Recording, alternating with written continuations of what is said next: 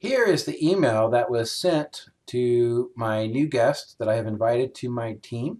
And so now we will go from the guest perspective of getting signed in to the team that we're using with guests. And so I have my email address. I have some information here, a little bit about Teams, but I'm going to click where it says Open Microsoft Teams.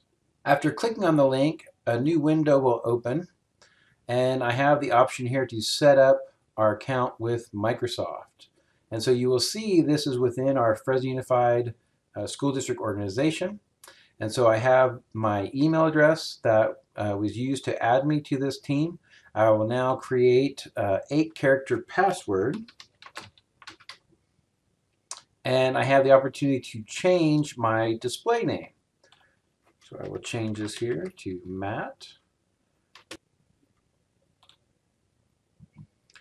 I'm going to receive a verification code, so I need to check my email. And here is the email that I received to verify my account, getting my code. I will copy this code and go back to verify my account. Clicking finish, I'll agree to the terms and conditions.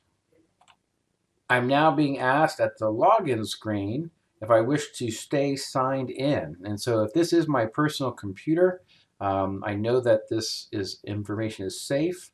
I'm going to go ahead and click yes. We will review the permissions. I'm going to accept. At this screen, I do have an option to use the desktop application of Teams. For this demonstration, I will cancel this and I will go to the web app instead. This will be the online version of Teams or Teams Online. So now I have access to the team that I've been made a guest of. And so I can turn on desktop notifications. I'll go ahead and turn that off or dismiss. And you'll see, so now the channels that were created, I have access to my class meetings, the other channels as well.